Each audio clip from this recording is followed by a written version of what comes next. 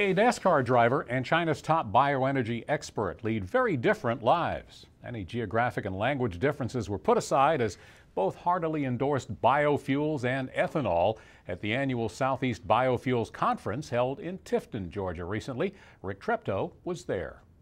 Running well with NASCAR and ethanol framed NASCAR driver Kenny Wallace's keynote address.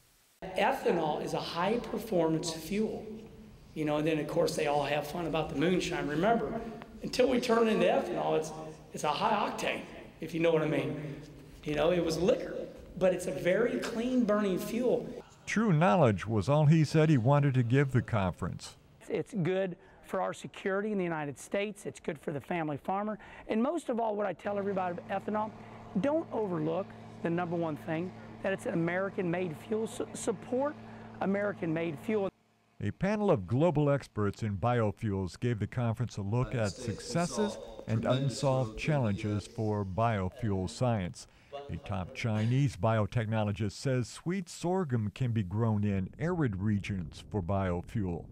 The need for ethanol is huge because China produces only 50% of the oil it needs. Sweet sorghum, that's green and like a corn, can be used as food and feed.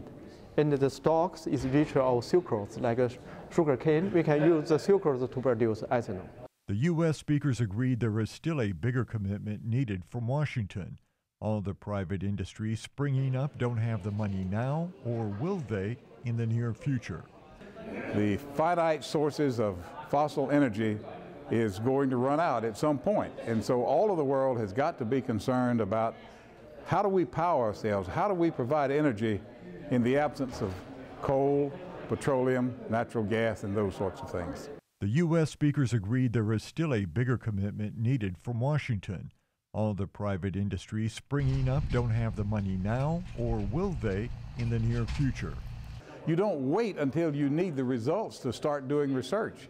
That will be too late. That's foolish. We've made a lot of progress, but we're not really doing the kind of things in research that I think we ought to be doing in order to make a transition from fossil energy to a sustainable source of energy. So aside from Kenny Wallace's support of ethanol, I asked him about his racing successes. He's about a week away from becoming 48. Wallace won his first race in 1982. Since then, he's had 425 nationwide series starts. I love what I do, and I have a lot of inspirations out there. Mark Martin from Batesville, Arkansas, 52 years old, still running the top 10 in the Sprint Cup Series. And I'll take the advice my brother Rusty gave me.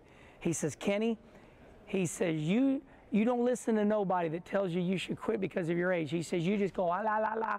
Because he said, my brother Rusty said, I quit 2 years too early. So I'm going to race until I get it out of my system and as long as I'm competitive.